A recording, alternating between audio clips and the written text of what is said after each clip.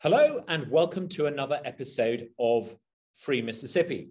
Today I've got an amazing guest, Zuby. Zuby, thank you so much for coming and doing this. All good, Douglas. How you doing?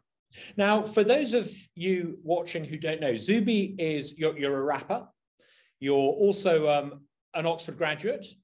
I think I could say you're sort of maybe made in England, but you've been raised in Saudi Arabia, and you've got a very sort of international outlook on the world. Mm-hmm. And from my point of view, the most exciting thing is you've just arrived in America. How are you finding it? Yeah, it's fantastic. So far I've been to Houston, Orlando, Miami, and I'm currently in Austin right now. So I've been in the free states. I've been in red states so far. I will be heading up towards the East Coast later on and then out to Hawaii and the West Coast. So things might be a little bit different over there from what I've heard. But in Texas and Florida, life is normal. Stuff is just normal. Like you, I'm a recent arrival in America, and I've been living in what you might call a free state, Mississippi. It's extraordinary, isn't it? How different it is being in America, how exhilarating it is almost after being in the UK and Europe. Tell us a little bit about your impressions of America. Sure thing. So I'm a big fan of the USA. I always have been. I actually went to an American school in Saudi Arabia when I was a kid. I was in the American school system from preschool up until fifth grade, so up until the age of 11. So my background and perspective has always been a combination of different places, being born in the UK, raised in Saudi Arabia, went to an American school, family background originally from Nigeria. And I think the USA it's certainly one of my favorite countries in the world for a lot of different reasons. And one of those underlying reasons is the freedom and liberty aspect. I think the USA is probably the only country in the world which was initially really based off of an idea, based off fundamental principles, a constitution, Bill of Rights, which obviously took many years for those rights and the ideas to be fulfilled and to actually apply to all members of the population. But I think the US is a fantastic country. I love the geography and the expanse of it from a business and creative perspective. It's full of opportunity and everything is on such a bigger scale. The people I've met have been very, very kind and warm and welcoming to me and really appreciative. And overall, for what I do personally as a rapper, public speaker, author, podcaster, it makes more sense for me to be here than to be in the UK and perhaps many other countries. I completely echo. I find it exhilarating being here. I almost feel as if I've been supposed to be here all of my life. I've been in America all my life. I just didn't realize it till I got here. I mean, it's exhilarating in all sorts of ways. I mean, I find quite trivial ways. Like, I don't know, for example, the salad here is so much better than the salad in London because I guess it was in a field a few days ago, whereas in London, it's probably been imported from halfway across the planet. But, even little things like, at my kids' school, they talk about whether or not to have masks. And the head teacher never talks about what the prime minister thinks or what the government wants. They talk about what they think we should do. And there's this kind of sense of ownership. You've got ownership of your life, of yourself, of your state. Yep. And frankly, Washington is what you hear people talking about on Fox News. It doesn't really interfere with the day-to-day. I find it quite exhilarating. It's a wonderful place to be. It really is. Yeah. Well, I think one key difference with the USA is that it is the United States of America. So it's really a conglomeration of 50 different almost little countries on their own. So you can be there in Mississippi, I can be in Texas, and actually our experience is very different to someone who's living out in New York or California or Oregon. So it's really interesting. I think even in terms of the geography, with the fact that whatever climate you're after, there's a place for you, whatever kind of geography you like. So your political leanings, the type of laws and policies you prefer or don't prefer, if you want to be somewhere where everyone's wearing masks and whatever, you actually have that option, right? It's not my option to move to Boston. Exactly. So I actually think that's really cool. I think it's cool that that's all available within the same country. Does that lead to Does that level of diversity lead to some potential conflicts and issues that you may not have to deal with somewhere like the UK? Absolutely.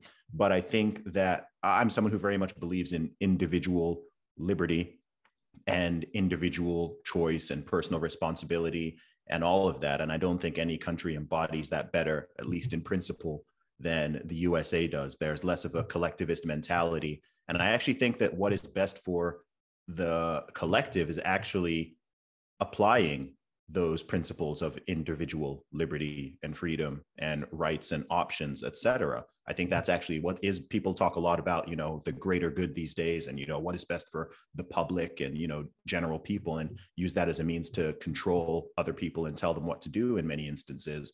But I think actually, if you make the individual of utmost importance, shall we say, and give them autonomy and freedom and liberty, then people will make of course, people get worried, oh, well, people might make the wrong choices or they might make bad choices. And it's like, look, that's part of a free society. If you want to control every aspect, then you're just going to have straight up authoritarianism. One thing that really struck me when I arrived here at the beginning of this year is what I think is the excessive pessimism of the conservative movement in America. They seem to be deeply despondent. Losing the election seems to have affected them out of all proportion to the result. I contrast that with the conservative movement on the other side of the Atlantic. I think British conservatives are more optimistic than they ought to be. American conservatives are more pessimistic than they ought to be. I think it perhaps takes an outsider like you to explain to American conservatives who believe in individual liberty how wonderful their country still is. And whereas British conservatives, just because they've won elections, seem to think that, they're doing the right thing. American conservatives seem to have lost heart. Have you found that? Honestly, I haven't. Maybe my view's been skewed because when I got here, when I was in Houston, I spoke at the Young Americas Foundation annual student conference. And then I also spoke at the Young Americans for Liberty conference in Orlando, Florida. Uh-huh. So that was hundreds of people who were, primarily conservative and or libertarian leaning. And the optimism was very, very high. The positivity was... Maybe he was listening to you. Yeah. So I'm not sure what it's like on a wider scale. I think what you're saying is true to a degree. I think that people in general are feeling a bit despondent and lacking optimism. I think that the human spirit has largely been, intentionally crushed over the past 18 months, not just in the USA or in the UK. I think globally, a lot of people are just feeling, for all sorts of reasons, right? And some of them actually opposite. But I think a lot of people are just feeling somewhat demoralized. I think it's been quite a demoralizing past 18 months. And I think that now that the main threat in terms of, the virus that came out and which was scaring people back in, February, March, April last year, I think that people are still stuck in this sort of panic mode and in this cycle of negative emotion on all sides. And I think people actually I think people should be in celebration mode right now.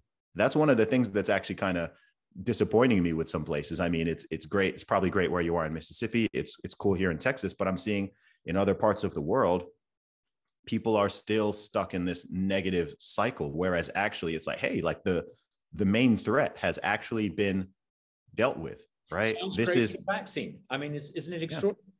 Yeah. So people should be out celebrating and not like, oh, okay, we need to put on 3 masks now and we need to keep staying home and we need to keep doing, you see one case comes in Australia or New Zealand, they shut the whole country. I mean, that's no way to live. And there's no way out of that. If you think about it, this is the thing when people are sort of praising this approach, I'm kind of like, well, are they going to just keep doing this for eternity? Because you're always going to get new cases.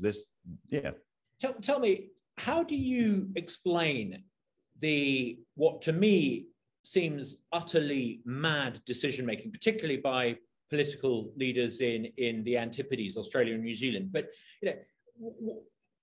are they just stupid, some of the people in public office, or do you think there's a malevolent agenda? Do you think when Jacinda Ardern issues a lockdown, do you think she's searching for purpose as a politician? Or do you think she genuinely believes that it's a proportionate response to the crisis. How do we explain this extraordinary sort of neurosis of the Western leadership at the moment? Yeah, it's complicated. I mean, the way I am, I always try to err on the side of most people mean well. With that said, I know that there are some people who don't like, I don't know the New Zealand prime minister on any personal level. So I don't know, but I also am aware that perverse incentives exist. And one perverse incentive that people in any government or any position of power are always going to be prone to is this desire to exercise control and authority. That is really what governments are for, right? If you are a prime minister, a mayor, a governor, a president, you are in a position of power. And as we all know, you can give someone even the smallest amount of power. You can make them a hall monitor. You can make them someone who hands out traffic tickets. You can make them the person who checks the tickets on the train. There are certain people who, when they get that power and authority over others, they find it addicting and they find purpose and meaning in it. And it can be difficult for them to relinquish that even when it's over. You're seeing in some of these places, they want to keep these emergency powers forever because a lot of governors, mayors, et cetera, they're actually quite enjoying being able to just tell people what to do and control the population and act like they're the good guy. It puts them center stage. It makes them feel big and important. It does. The political leader who says, do you know what? You assess the risk yourself. You know, they don't appear as important. I wonder. Yeah.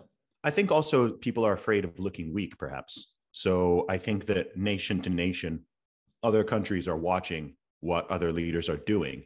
And they're almost now in this competition of who can be the most authoritarian, who can be the most strict and exert the most power and show them, look, we've got this power that we can just do this, and the population just goes with it.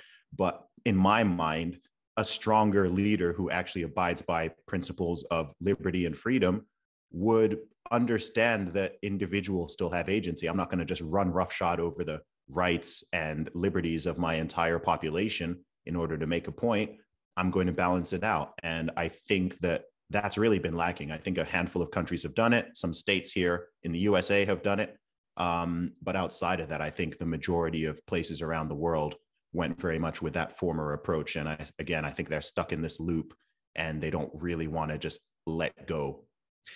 Zuby, one of the things I've been really struck by many of your tweets over the years is some of your extraordinarily powerful observations about the state of the West. You're a well-known bodybuilder. You take great interest in making sure that you're physically in good shape. You've made some really important observations, I think, about the fitness of Western culture, and I wanted to talk to you a little bit about this. I mean, my feeling is that the West is in a terrible state at the moment, in a real mess. And it's not the images coming out of Afghanistan that are the problem. It's not failures of Western foreign policy that's the problem. It's a much more fundamental, deep-rooted, internal failing of the West. There's a reluctance to believe in objective facts. There's an obsession with cultural and moral relativism. And despite the fact that the West is founded on the idea of individualism, I think across many parts of Europe and the English-speaking world, the idea of individualism is under attack. Could you share your thoughts about this? I mean, you were raised in a country that, if I could put it bluntly, didn't really have much truck for any kind of relativism. It believed in absolutism. What are your thoughts on the state of the West, and how do you think we try and fix some of these problems? Yeah, it's so interesting because I hear what you're saying totally. And I think we're in this weird place where on one hand, stuff is really great and there's so much to be optimistic about.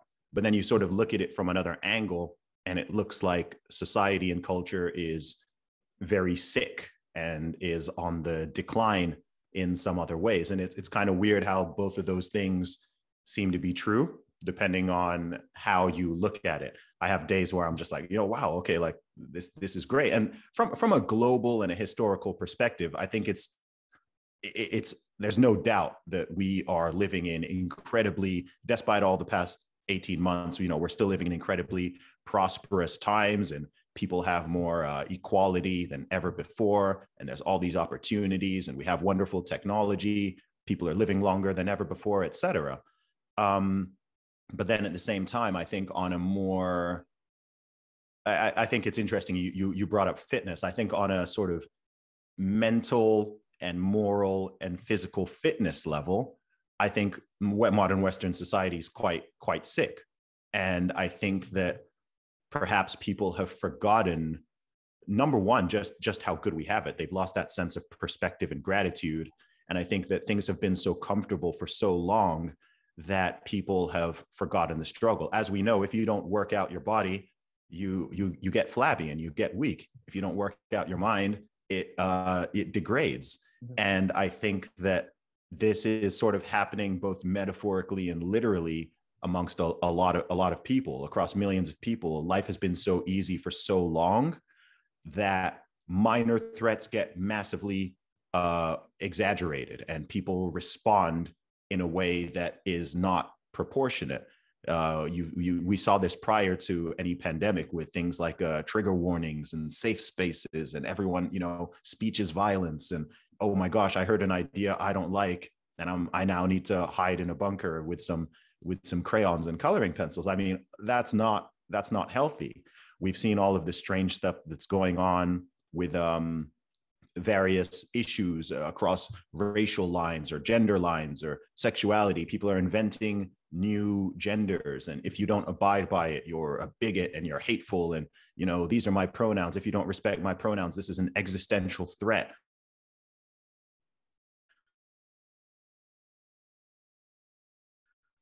Not all of this is only possible in a society of, if you go to a country where people are still genuinely struggling, then of course, there's only two genders still. It's like the more prosperous a society becomes and the more comfortable people become, the more they can entertain certain ideas. So you attribute some of this angst to what you might call almost a boredom. We're so indulged, there's a sort of a cultural boredom. Do you think another way of explaining it might be digital technology? Digital allows us to choose whatever music we want, whatever films we want. It gives us the idea that, self-selection becomes a cultural norm. And people then apply that to things that you and I know you can't select, like your gender or your pronouns. And perhaps what we're seeing is an attempt by people who are so used to the idea of self-selection to almost self-select characteristics that they're born with. And this is the root cause of the problem. It's an interesting perspective. I don't think it's the root cause. I think it's an accelerator and an amplifier. I think the root cause is a lot deeper and goes back many more decades prior to smartphones and social media. But I think with the advent of smartphones and social media, people have the ability to communicate ideas and bring them on board much faster. You have the option to, something that happens on social media, and I'm sure you've seen this, Douglas, is a very small number of people can make it look like they're far more numerous than they are, right? I'm sure you get this thing where in the real world, most people are actually quite sane and reasonable and kind and empathetic, and they're not in this crazy land. And then you go online, you go on Twitter, and all of a sudden I'm like, oh my gosh, has everybody lost their mind? Like, what's going on? Like, I'm seeing perspectives and views and things being voiced that I've never really heard in the real world. I go on Twitter and suddenly it's crazy. And I think this happens. I think it also happened previously on college campuses, et cetera, where a very small minority who's very vocal can make themselves seem like they are the majority, whereas in fact, they're not the majority. And I think that, again, because there's this cultural malaise and a level of cowardice as well, where people don't want to stand up for certain things, it's very easy for a small minority of people with, quite radical ideas to cow the majority. So even if the majority doesn't believe in it, they sort of end up going along with it and getting caught up with it. Particularly if that tiny minority is able to wrap their rather idiotic ideas in the cloak of intellectual and cultural sophistication. I've spoken on a number of campuses where there's an almost a sort of an attempt by a tiny number of the most outspoken wokies to appear wiser than they are. And I think that's part of the problem. Ordinary people assume, perhaps wrongly, that the people who bang on about intersectionalism know something that they don't know, which in fact isn't the case. Now, digital was the accelerator, but the real cause of this cultural flabbiness, this cultural malaise, goes back decades earlier. What do you think the root cause is?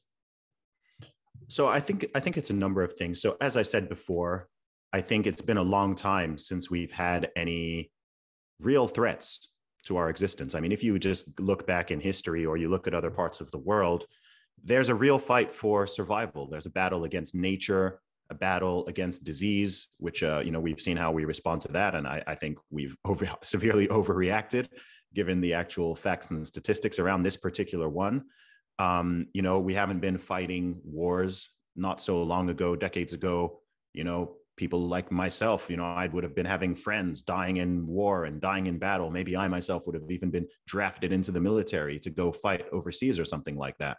And my generation, and I think the one above it and the one below it, haven't, thank God, had to deal with this. We haven't had massive poverty. I mean, if you just go back 100 years ago, poverty was the norm. It was the default, even in the West, right? People were poor. People were just struggling to survive. And when people are struggling to survive, they don't have time to entertain a lot of nonsense, right? They don't have the capacity and will to deal with all of this stuff. So I think that's a factor. I also think a lot of these ideas, you mentioned intersectionality, or if people want to talk about gender theory, critical race theory, queer theory, all of these things are academic disciplines which really arose primarily throughout the 60s and the 70s. Now, they were always very fringe, postmodernism as well. These were very fringe ideas, but somehow they've been mainstreamed over the past decade or so. So a lot of these ideas, which people are now seeing and talking about, they're not new. They're not brand new. They've been around for decades. But what is new is institutions and individuals and even companies and organizations taking them very, very seriously and applying them as if they are factually and objectively correct. So I think that's a big part of it. And I think, like I said, the internet has accelerated that happening. I mean, if you go back 5 years ago, nobody had their pronouns in their Twitter bio. It wasn't a thing. It wasn't a thing. Go back 5 years ago, if somebody told you that I could become the British women's deadlift record holder, they would have said, no, like that's not possible. That's insane. But things have accelerated so quickly and people have indulged these ideas that it's now possible. I think another factor is also the sort of chill that's arisen with this sort of rising tide of censorship and safetyism and deplatforming and words of violence and, questions about free speech. People used to fight for free speech and fight for freedom and fight for liberty. And now some people fight to have those things taken away because they're afraid of being offended or hearing something they don't like, et cetera. And really what it is, it's all very immature, actually. It's like people have become more childish over time. Even the way people debate and argue and discuss, it's very, very childish. Sometimes I'll be on Twitter or even in the real world, and I feel like I'm conversing with a child. Everything is false dichotomies, false binaries. Either it's pro or anti. There's very little nuance, just trying to call names, et cetera. It's sort of intellectual and cultural infantilization. Yeah. Great way to put it. You talked about critical race theory and some of these ideas. How do we respond? How, as free market conservatives, should we tackle these things? What do we need to do? I think with honesty and with courage. I think something that's truly, truly lacking is courage. And again, I think this speaks to where we are as a society. Every day I get people like, man, Zuby, you're so brave. You're so courageous. I admire your courage. I don't think I'm all that courageous. Like, to me, courage is putting your life on the line. I'm like, hey, man, I'm just saying things. I'm talking on podcasts. I'm tweeting. I'm making songs. I'm not out there, getting shot at or running into burning buildings or diving into water to save people or whatever. I'm not putting my life at risk. I'm just talking and saying what I think is correct and sharing my opinions, sharing certain facts, et cetera. We live in a time where people are afraid to actually share facts. People are afraid to say things that are even objectively true, let alone opinions.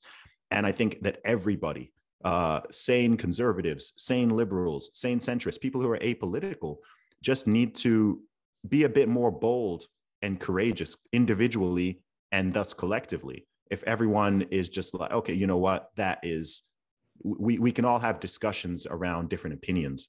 Mm-hmm. But something dangerous that's happening now is we're operating off what seem to be different sets of facts and entire different realities. So it's like, okay, let's pin down the facts. And then once we've pinned down the facts and we can be objective, lots of room to have discussion and debate. And people shouldn't be afraid of discussion and debate. I understand that perhaps I'm less conflict averse than the average person, but I also myself don't particularly seek conflict. I seek the truth. And I think everybody should be doing that. And to do that, you have to have conversations. You have to have discussions. You have to ask questions, challenge people, so on and so forth. So I think that's really what's needed is just I don't know exactly how to make people more courageous. Perhaps it helps for them to think. Something I have noticed is people think very short term. So a lot of people are afraid to speak up or say anything because they're worried about short-term consequences. I have a job. I have kids. I don't want to get canceled. I don't want to, they're worried about short-term things, but they have to understand that if they don't speak up, things are going to, all the stuff they're worried about is going to proceed to get worse. It's all going to get worse. And any aspect of this that you're concerned about, if you're worried about critical race theory, if you do not speak up about it, the people who are pushing it, they're not going to stop. They're going to keep going, right? They're going to be telling if your child is white, they're going to be telling them that they're privileged and that they should have white guilt and this and that. And if their child is black or is brown, that they're oppressed and they're a victim, and white people perhaps are even their enemy, so on and so forth. It's very divisive, and what it's going to lead to is not pleasant or positive, right? And so I think perhaps it helps, especially people who have children, to think, okay, what kind of world and society do I want my children to inherit? Do I want them to have less freedom and less liberty than I do? Do I want them to be judged off of their skin color? No, we've already defeated these things. So let's be careful to not go back to it. So maybe that will help people to be a little bit more bold. If we want to win these arguments, we've got to be prepared to show up. Yeah, you have to show up. The future goes to those who show up.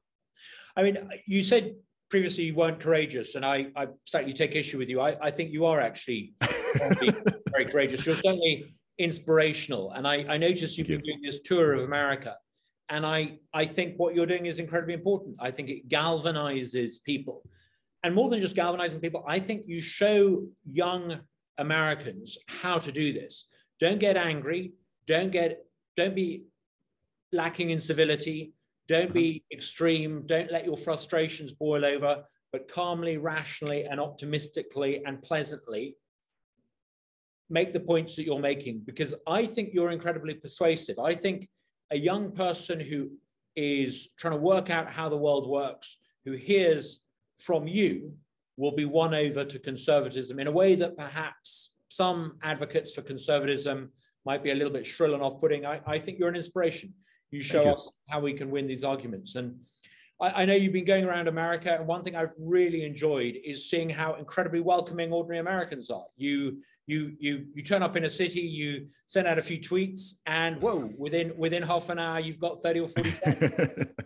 Yeah, it's been amazing. The love has been fantastic. I haven't been out here since 2019, so it's interesting to see in the real world. I've seen the numbers go up on social media and online, but it's really interesting to see just how many more people know of me now, how I can be in a city I've never been to before. And it's like, oh, wow, okay, more people are recognizing me or just want to come up and shake my hand or take a picture, or, they're telling me, oh, I learned about you from my parents, or I learned about you from my kids. And I'm just like, wow, that's amazing. So as long as people are taking something positive and inspirational from it, then I'm happy.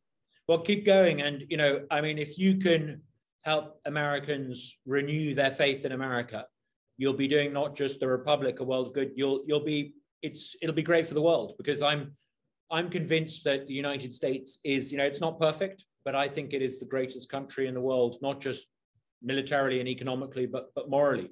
It is an extraordinary place to be. And, I wake up every morning here thinking it's a privilege to be here. And it's wonderful to know that you appreciate America that way too. So keep up the good work. Thank you for taking part in this. And I hope to hear from you again soon. Nice one, Douglas. Thank you. Thanks, Zuby. Thanks.